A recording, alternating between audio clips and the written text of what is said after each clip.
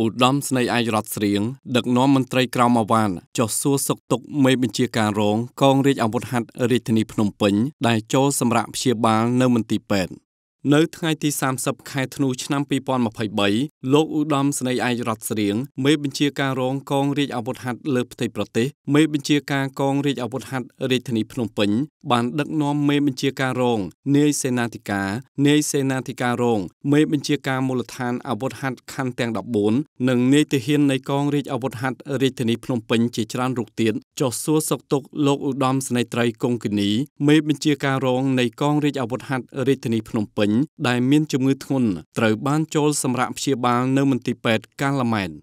ក្នុងឱកាសសួរសុខទុក្ខនេះផងដែរលោកឧត្តមស្នេហ៍ឯករដ្ឋស្រៀងបានបង្ហាញនៅមនោសញ្ចេតនាព្រួយបារម្ភខ្លាំងបំផុតចំពោះលោកឧត្តមស្នេហ៍ត្រីគង់គិនីដែលជានាយទាហាននៃកងរាជអាវុធហត្ថដ៏សកម្មការងារនិងមានការទទួលខុសត្រូវខ្ពស់លើការងារប្រតិបត្តិការចូលរួមការពាររក្សាសន្តិសុខសណ្ដាប់ធ្នាប់ជូនប្រជាពលរដ្ឋថ្នាក់ដឹកនាំជាតិអន្តរជាតិគ្រប់កម្មវិធីគ្រប់កលៈទេសៈនិងជាអ្នកស្រឡាញ់ចូលចិត្តការងារលះបង់អស់ពីកម្លាំងកាយចិត្តភ្លាមប្រែក្លាយជាធ្លាក់ខ្លួនឈឺធ្ងន់មិនដឹងថាថ្ងៃណានឹងបានចូលបម្រើការងារវិញធ្វើឲ្យគ្រប់គ្នាមានការតក់ស្លុតនិងអាណិតអាសូរជាពន់ពេកចំពោះលោកឧត្តមស្នេហ៍ត្រីគង់គិនី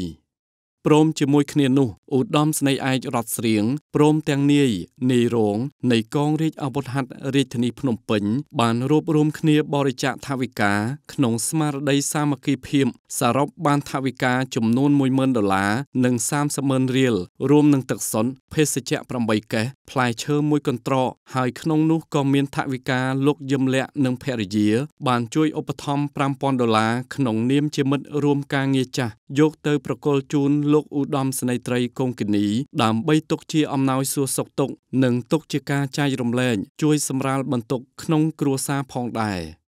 លោកឧត្តមស្នេហ៍ឯករដ្ឋស្រៀងក៏បានរំលឹកថ្លែងអំណរគុណយ៉ាងជ្រាលជ្រៅបំផុតចំពោះអាយុឧត្តមខួងស្រេងអភិបាលនៃគណៈអភិបាលរាជធានីភ្នំពេញដែលបានយកចិត្តទុកដាក់គិតគូរពីសុខទុក្ខនិងឧបត្ថម្ភជាថវិកាចំនួន10លានរៀលជូនដល់ការព្យាបាលរបស់លោកឧត្តមស្នេហ៍ត្រីគង់គិនីនិងថ្លែងអំណរគុណចំពោះអាយុឧត្តមឈៀងរារដ្ឋមន្ត្រីក្រសួងសុខាភិបាលក៏ដូចជាក្រុមគ្រូពេទ្យនៃមន្ទីរពេទ្យកាល់ម៉ែនដែលបានខ្នះខ្នែងជួយសម្របសម្រួលនិងយកចិត្តទុកដាក់ក្នុងការព្យាបាលលោកឧត្តមស្នេហ៍ត្រីគង់គិនីនៅក្នុងគ្រានេះ